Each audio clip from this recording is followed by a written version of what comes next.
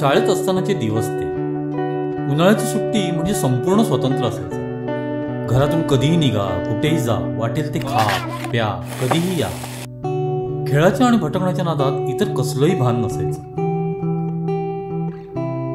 कडाक्याचं ऊन, तापलेली जमीन, त्याहून जास्त संपूर्ण तापलेलं पत्र्याचं ते घर. पण तरीही या सगळ्यांमध्ये मन मात्र पुष्कळ शांत असायचं. पण आता या उलट आहे. उन्हाळाही तोच, शहरही तेच.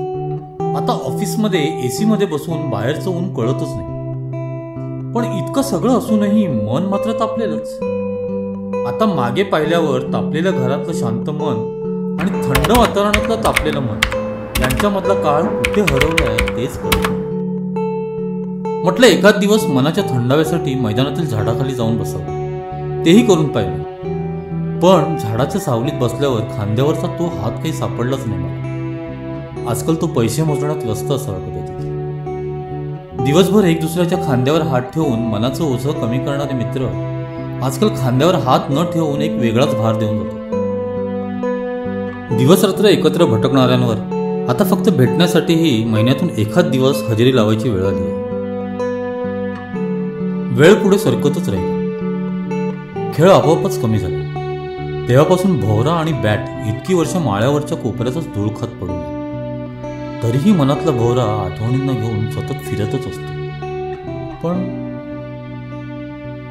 उन्हाळ्याच्या सुट्टीला खरा रंग चढवणारे आजी आजोबा आता 8x8च्या फोटो फ्रेम मध्ये कैद झाले, कायमचेच.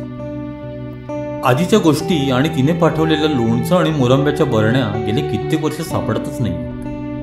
आर्टिफिशियल मँगोच्या दुनियेत आता कैरीच्या पन्याची चव सुद्धा आम्ही विसरत चाललो.